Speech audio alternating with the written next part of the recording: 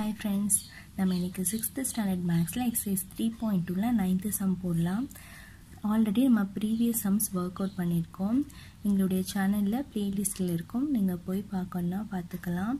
அப்புறம் எங்களுடைய சேனல்ல subscribe பண்ணுங்க. மறக்காம பக்கத்துல இருக்க bell symbol-ஐ click பண்ணுங்க. உங்களுக்கு daily notification நாங்க போடுற வீடியோஸ்லாம் அப்டேட் ஆயிட்டே இருக்கும். இப்போ நம்ம 9th sum பார்க்கலாம். எப்படி போடுறதுன்னு. How many different rectangles can be made with a 48 cm long string? இப்போ நான் இங்க டயகிராம் பண்ணிருக்கேன் பாருங்க. 48 cm long stringனா ஏதோ ஒரு 48 cm string வந்து நம்மள்கிட்ட இருக்குது. long string 48 cmல இருக்குது. இப்போ find the possible pairs of length and breadth of the rectangle. இப்போ எத்தனை possible pairs வந்து நம்ம வந்து ஃபார்ம் பண்ண முடியும் அப்படினு கேக்குறாங்க. length and breadth of the rectangle. சரியா? இப்போ நம்ம கிட்ட இருக்குது 48 cm long string. இப்போ நம்ம rectangle எத்தனை rectangle 48 cm ல இருந்து ஃபார்ம் பண்ணலாம் அப்படினு ஃபர்ஸ்ட் கண்டுபிடிக்கலாம். அப்போ நம்ம என்ன பண்றதுனா 48 cm 4 ஆல ஃபர்ஸ்ட் டிவைட் பண்ணிக்கலாம். ஒரு rectangleக்கு மொத்தம் 4 sides. இப்போ இதான் rectangle னு வெச்சுக்கோங்க. இதுக்கு எத்தனை sides இருக்குனா 4 sides இருக்கு. சோ அப்ப இந்த string-ஐ எத்தனையா நம்ம கன்வர்ட் பண்ணா நமக்கு வந்து rectangle கிடைக்கும் 4 ஆ கிடைக்கும். சோ 4 ஆல நம்ம டிவைட் பண்ணிக்கலாம். இப்போ 48 divided by 4 டிவைட் பண்ணா 12 கிடைக்குது. சோ 12 தான் நம்மளுடைய rectangle. ஓகே, 12 rectangles நம்ம ஃபார்ம் பண்ணலாம். How many different rectangles can be made? இதுக்கு வந்து இதுதான் ஆன்சர், 12 rectangles. நெக்ஸ்ட் என்ன கொடுத்திருக்காங்க, இன்னொரு क्वेश्चन என்ன கேட்டிருக்காங்கன்னா find the possible pairs of length and breadth. So ஒரு ரெக்டாங்கிளுக்கும் என்ன லெந்த் இருக்கும் என்ன breadth இருக்கும்னு கேக்குறாங்க. சோ நம்ம என்ன பண்ணலாம்னா 12 இருக்குது. சோ 48 cm இங்க இருக்கா. அப்போ நம்ம என்ன செய்யலாம்னா 48 ரெண்டு லென்த்தும் ரெண்டு பிரெத்தும் சேமா தான் இருக்கும். அதாவது இங்க இருக்க பிரெத்தும் இந்த பிரெத்தும் சேமா இருக்கும். இந்த லென்த்தும் சேமா இருக்கும் ரெக்டாங்கிளுக்கு. சோ நம்ம என்ன பண்ணலாம், இப்போ 48 2 ஆல டிவைட் பண்ணிக்கலாம். ஓகேங்களா? 2 ஆல டிவைட் பண்ணா நமக்கு என்ன கிடைக்கும், 48 divided by 2. சோ 2 24. 24ங்கிறது ஒரு காமன் நம்பர் கிடைக்கும்.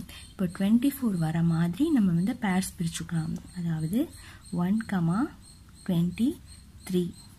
ஓகே, ஃபர்ஸ்ட் பேர். நெக்ஸ்ட் 2, 22. ஆட் பண்ணா 24 வரும். ஓகே, இது வந்து செகண்ட் பேர். தேர்ட் பேர் 3, 21. 4, 20. 5, என்ன பண்ணலாம் 19. ஓகே, ஆட் பண்ணா 24 கிடைக்கும். Next 6, 18. 7, 17. 8, 16. 9, 15. 10, 14. 11, 13. Next 12, 12. இப்போ எத்தனை 1 2 3 4 5 6 7 8 9 10 11 12 கிடைக்குது. 12 ரெக்டாங்கிள்ஸ் கிடைச்சிருக்கு. 12 12 24. ஸோ இதோட ஸ்டாப் பண்ணிக்கலாம். இப்போ நம்மளுக்கு find the possible purse of length and breadth கண்டுபிடிச்சாச்சு. அவ்வளோதான் இந்த சம்முடைய ஆன்சர். இப்போ வாங்க நெக்ஸ்ட் சம் பார்க்கலாம். இப்போ நம்ம 10th சம் பார்க்கலாம். Draw a square B whose side is twice of the square A. இப்போ ஸ்கொயர் ஏவை விட பியோட ஸ்கொயரில் இருக்க சைட்ஸ் வந்து 2 times பெருசாக இருக்குன்னு சொல்கிறாங்க. அப்போ ஃபஸ்ட்டு ஸ்கொயர் ஏ வரைஞ்சிக்கலாம். இதுதான் ஸ்கொயர் ஏன்னு வச்சுக்கோங்க. இப்போது இதுதான் ஸ்கொயர் பின்னு வச்சுக்கோங்க. ஓகே, இப்போது இதோடைய சைட்ஸ் ஏன்னு எடுத்துக்கலாம். இதோடைய சைட்ஸை வந்து நம்ம twice, so 2 times bigger-ஆ இருக்கு. அப்போ நம்ம 2a ன்னு எடுத்துக்கலாம். ஓகே, இப்போ calculate the perimeter of the square A and B.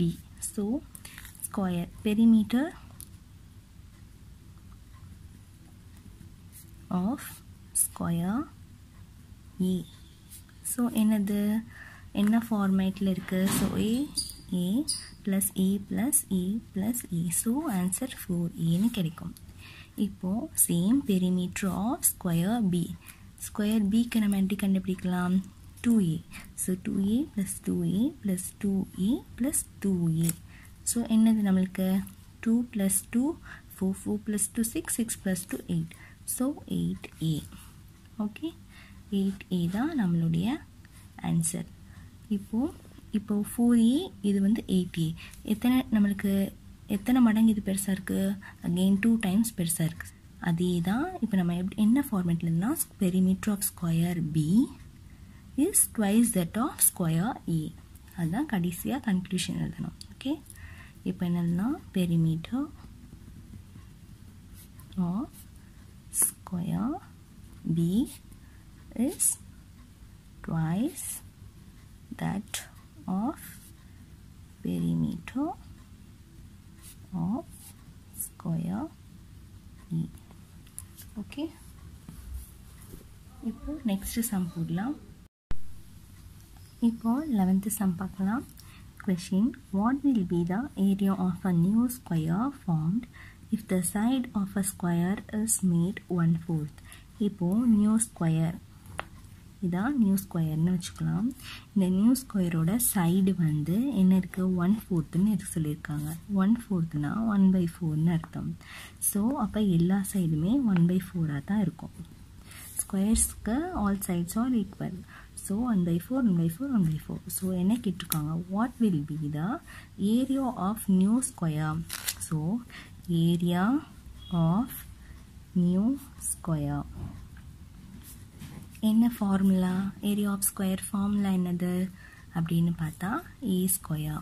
Okay, இப்போ ஏங்கிறது என்னது? ஏ is equal to side. Okay, இப்போ ஏ ஒரு சைடுக்கு எத்தனை?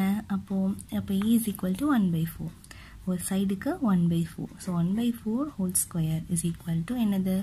1 square by 4 square. 1 square is nothing but 1. 4 square 16. So 1/16 தான் ஆன்சர். இப்போ நம்ம நெக்ஸ்ட் சம் பார்க்கலாம். இப்போ நம்ம 12th சம் பார்க்கலாம். கொஸ்டின்: 2 plots, 2 plots இருக்கு, have the same perimeter. So 2 plotsக்கும் same perimeter.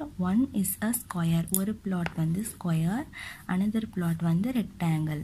ஸ்கொயருக்கு சைட் கொடுத்துட்டாங்க. ஸோ இது ஸ்கொயர். ஓகே, இது ஸ்கொயர். இதுக்கு சைடு என்ன கொடுத்துருக்காங்க? 10. ஓகே, அப்போ இது 10, இது 10, இது 10. நெக்ஸ்ட் என்ன கொடுத்துருக்காங்க? ரெக்டாங்கிள் வரைஞ்சிக்கலாமா? Second plot. இதுக்கு வந்து பிரெத் கொடுத்துருக்காங்க, 8ன்னு கொடுத்துருக்காங்க. ஸோ பி மட்டும் கொடுத்துருக்காங்க. எல் வந்து நம்மளுக்கு தெரியாது. ஓகே, இப்போ which plot has the greater area? இதில் 2 பிளாட்டில் எந்த பிளாட் வந்து ஏரியா வந்து பெருசாக இருக்குன்னு கேட்டிருக்காங்க. ஆனால் பெரிமீட்டருங்கிறது வந்து நம்மளுக்கு 2 பிளாட்டுக்கும் சேமாக தான் இருக்கும். ஏரியா வந்து ஏதோ ஒன்றுத்துக்கு பெருசாக இருக்குது, எதுக்கு பெருசாக இருக்குன்னு நம்ம ஃபைண்ட் பண்ணணும். அப்புறம் எவ்வளோ பெருசாக இருக்குன்னு ஃபைண்ட் பண்ணணும். இப்போது ஃபஸ்ட்டு ஸ்கொயருக்கு நம்ம ஏரியா கண்டுபிடிச்சிடலாமா? ஓகே, இப்போது பெரிமீட்டரும் கண்டுபிடிச்சிடலாம். ஏரியா கண்டுபிடிக்கிறதுக்கு என்ன ஃபார்முலா? ஏ ஸ்கொயர் ஃபார்முலா. ஸோ ஏ ஸ்கொயர், ஏங்கிறது சைட்ஸ். ஸோ 10 × 10. அப்போ என்னது? 100. 100 என்ன கொடுத்துருக்காங்க? மீட்டர். 100 metre square. ஓகே, இப்போ பெரிமீட்டர் என்னது? 4 × ஏவா ஃபார்முலா. ஸோ 4 × 10. ஸோ என்னது? 40. Okay, perimeter 40. இப்போது இதனுடைய பெரிமீட்டரும் இந்த பிளாட்டோடைய பெரிமீட்டரும் என்ன கொஸ்டின் கொடுத்துருக்காங்க? 2 plots have the same perimeter. இந்த ஹிண்ட்ல இருந்து தான் நம்ம எல் ஃபைண்ட் பண்ண போகிறோம். ஸோ இப்போது பெரிமீட்டர் இதுக்கு ஃபைண்ட் பண்ணியாச்சு. So perimeter of square. Okay, first plot. அப்போது செகண்ட் பிளாட் என்ன? Perimeter of rectangle. Okay, perimeter of ஸ்கொயரும் perimeter of ரெக்டாங்கிளும் equal, have the same perimeter. ரெண்டுத்துக்குமே ஒரே பெரிமீட்டர்னா அப்போ ரெண்டுமே ஈக்குவல் பெரிமீட்டர்னு அர்த்தம். ஸோ இப்போ இது 40. ஓகே, பெரிமீட்டர் ஆஃப் ஸ்கொயர் வந்து 40. அப்போ பெரிமீட்டர் ஆஃப் ரெக்டாங்கிளுக்கு என்ன ஃபார்முலா? 2l + b. ஓகே, இப்போது 40 is equal to 2. எல் தெரியாது நம்மளுக்கு. ஓகே, எல் அப்படியே வச்சுக்கலாம். பி வந்து 8ன்னு சப்ஸ்டியூட் பண்ணலாம். ஸோ இங்கே 2 இது 20 கேன்சல் ஆயிடுச்சா. So 20 is equal to L plus 8. So L is equal to 20 minus 8. So 12. L ஓட வேல்யூ 12. ஸோ இப்போ நம்ம ஃபைண்ட் பண்ணிட்டோம். எல்லோட வேல்யூ என்னென்னு ஃபைண்ட் பண்ணிட்டோம், 12 ஃபைண்ட் பண்ணியாச்சு.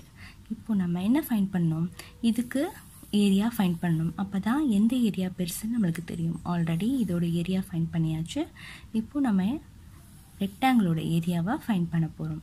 ஓகே, இப்போ பாருங்கள், ஏரியா ஆஃப் ரெக்டாங்கிள் என்ன, L into B. So 12 into 8, 12 length நம்ம ஃபைண்ட் பண்ணியிருக்கிறது, பிரெத் வந்து 8. So 96 metre square. அப்போது இது ரெண்டுத்தில் எது பெருசு, 100 தான் பெருசு 96 விட. ஸோ 100 எதனுடைய ஏரியா, ஸ்கொயர்.